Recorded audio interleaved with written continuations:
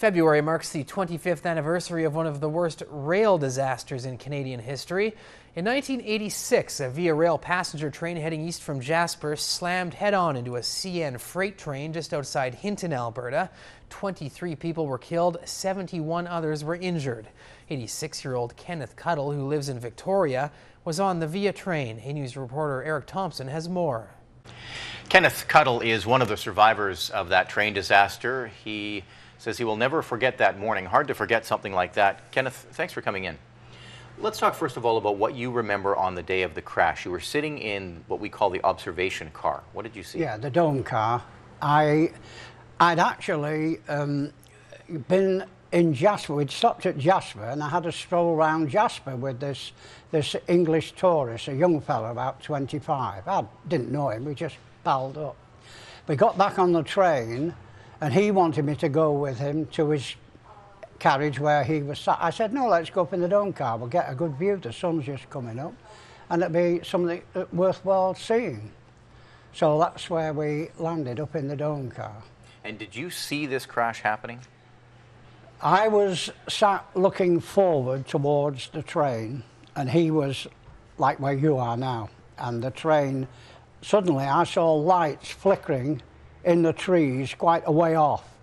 And I assumed it was another train coming towards us, but I also assumed, incorrectly, that there was two lines and it was going to pass.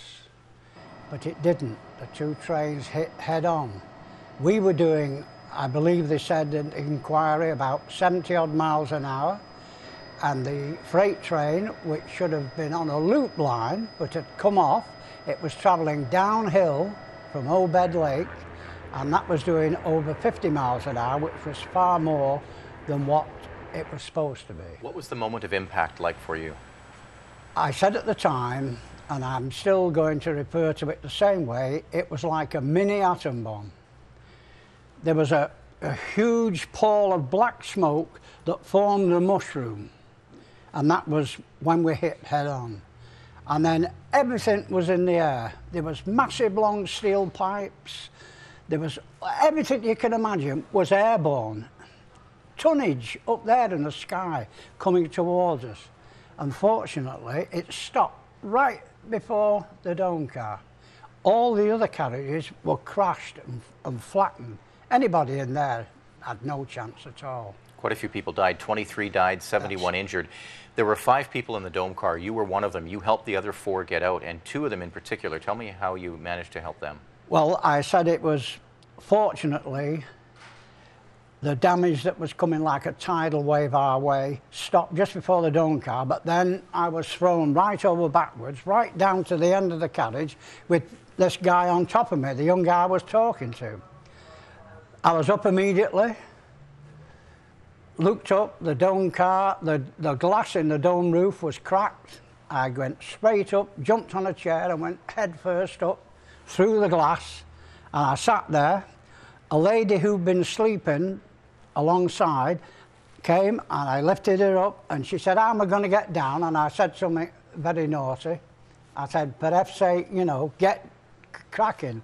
And then the young fella helped him up, and the other 2 guys were coming towards the part that I'd smashed open, the avenue of escape, as I call it. And then I jumped.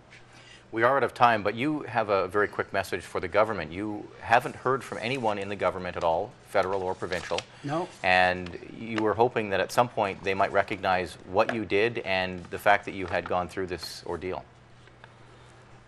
Yes, a little something to get off my chest. In the latter years of my life, I would like to get some recognition from the governing body. I may be the unsung hero, but I played my part. Maybe the time has come for them to play theirs. And thanks to the media who have publicised the events of this tragic disaster throughout the passing years. Thank you.